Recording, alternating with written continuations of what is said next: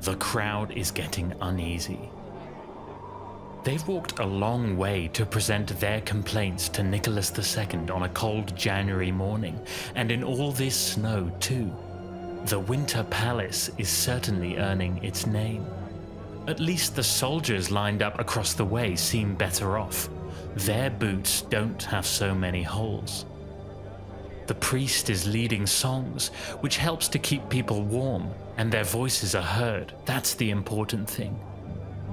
But this is their third rendition of God Save the Tsar. Surely he knows they're here. Why won't he come out? Why won't he listen? Someone gives the order and the soldiers open fire, advancing on the gathered workers.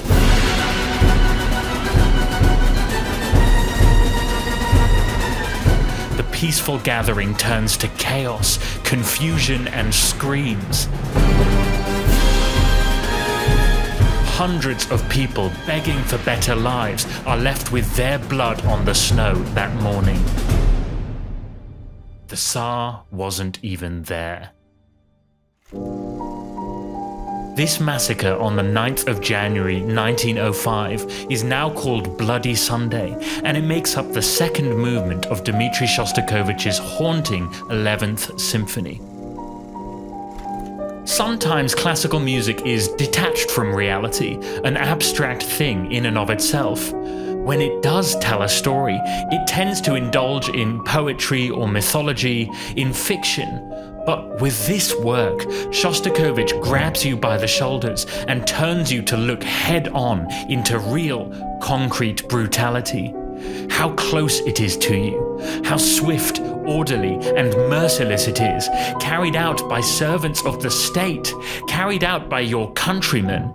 Hearing the relentless climax of this movement can turn your stomach as though you were really there, watching armed horsemen trample people fleeing in horror. How did Shostakovich do this with an orchestra? How can music show us a massacre?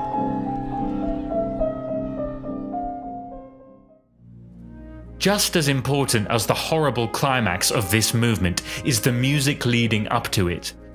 The 11th Symphony is a long work, about an hour, and the violence of Bloody Sunday takes place nearly at the halfway point of the piece. Shostakovich spends most of the first 20 minutes in a quiet, cold adagio, subtitled The Palace Square, setting the scene for what is to come. Occasional folk songs in the woodwinds are interwoven with open chords in the strings, like distant sounds drifting over still winter air. The atmosphere is calm, but empty, apprehensive. The start of the second movement, the 9th of January, gathers energy as it depicts the workers coming together and marching to the Winter Palace. While their cries for justice get more insistent, they are met with no response, the orchestra always returning to that bleak winter landscape. Shostakovich understood the importance of powerful contrast. By always calibrating our ears back to the calm and quietude of the opening adagio, he ensures that the speed and fury of the violence to come is as shocking and frightening as possible. The people are gathered across from the line of soldiers. Someone gives the order. A stern snare drum announces the beginning of the violence. It's hard to misinterpret. You can hear the triplet figure clearly imitating the rattling of a semi-automatic rifle. Notice the call and response between the snare rhythm and the strings just below it in the score. Musically, these ideas are designed to interlock. The frantic motive in the strings is not separate from the snare drum gunfire, but a direct reaction to it. Shostakovich is using rhythm to make this association crystal clear, and it gives us no uncertainty as to what this idea in the strings could mean. What else does a crowd do when soldiers open fire? They run. The rifle fire snare triggers a panic that swells through the string section, from the cellos and contrabasses all the way up through the violins. This one idea, we can call it the panic motif, spreads from instrument to instrument up the ensemble, eventually spilling over into the wind section as well. We hear it over and over, rising higher and higher through the orchestra.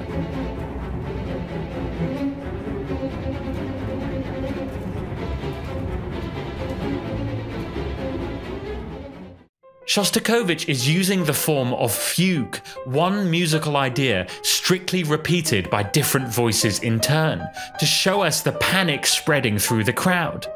Normally when we think of fugues, we might think of Bach, the master of musical order. Instead, Shostakovich is using that strict order to depict confusion and chaos. The organization of the violence is exactly what he wants us to notice. Any memory of Bach turns bitter when listening to the master of musical irony. After experiencing the rushing panic of the crowd, the brass begins to bear down forcefully on the strings. When the snare drum interlocks with the panic motif here, the trombones and horns are pushing right behind it, spurring it along, sharp and dangerous. The frightened strings don't dare rest. Shostakovich is showing us another meaning of the word fugue, the word that comes from the older Italian fuga or fugere, literally to flee.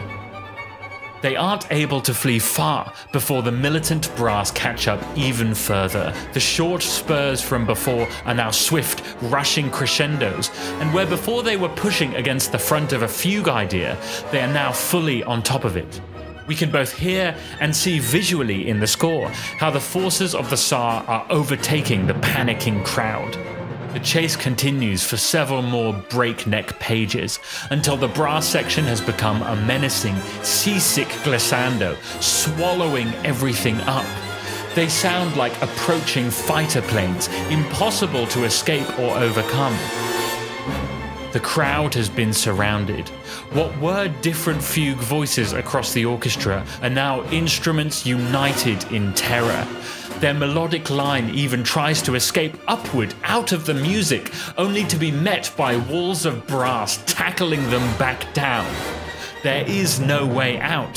The entire orchestra is packed on top of each other, playing one frightened, hopeless rhythm.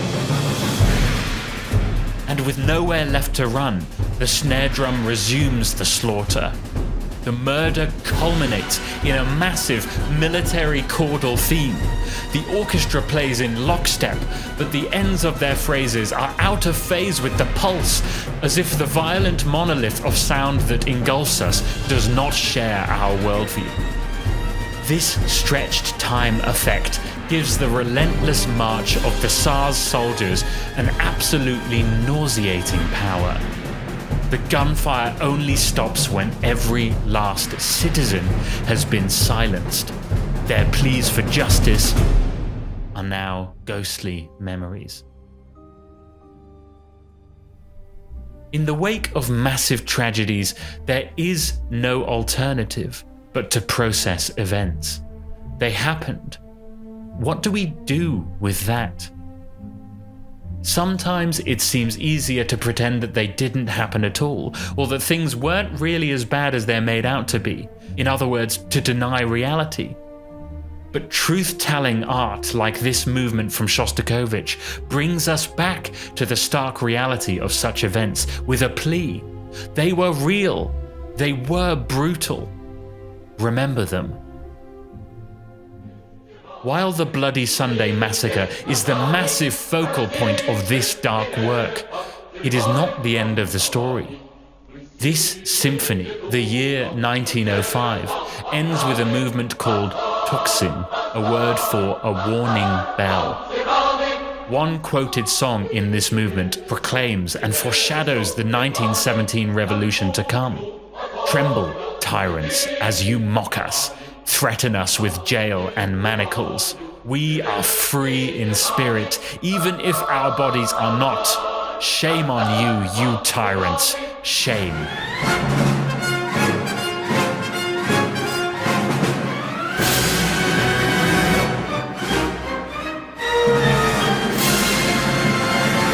Shostakovich's music gives us resilience. By remembering the horrors of the past, not as sanitized mythology, but in their real, terrible truth, we become better able to combat the terrors of our own time and place. His work is honest and, in its own way, hopeful. It is a lasting record not just of brutality, but how we should confront it. Head on, unblinking, defiant.